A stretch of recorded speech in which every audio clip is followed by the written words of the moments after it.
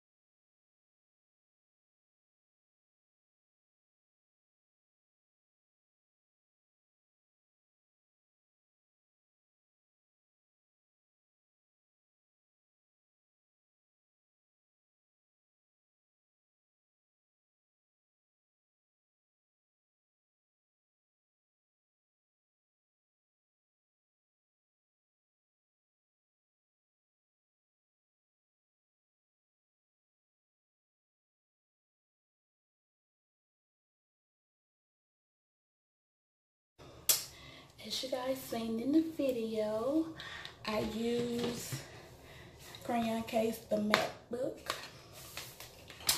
And I also use her Anglowla highlighter powder. So I put some on my upper lip. You didn't see it in the video, I forgot to do it.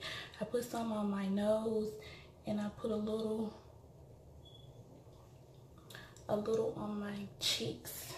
Now I know they said that a little goes a long way, so you really can't tell that I put any on, but it's on there. But you'll be able to tell in my pictures, like as I'm looking in the mirror, you can see that my upper lip is glowing, and you know, you can see the little glow in my nose now, on my nose. Well, now my cheeks, far as, oh, I can actually see it.